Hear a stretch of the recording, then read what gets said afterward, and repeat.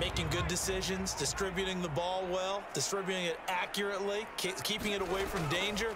A really nicely run drive. But now the defense, nowhere to go here. He lost the football, and the Bengals grab it, and he's going to bring the fumble back for a touchdown.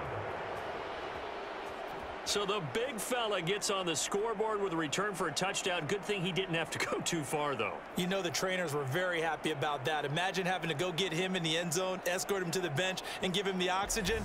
They were loving the fact that he got in without having to run very far.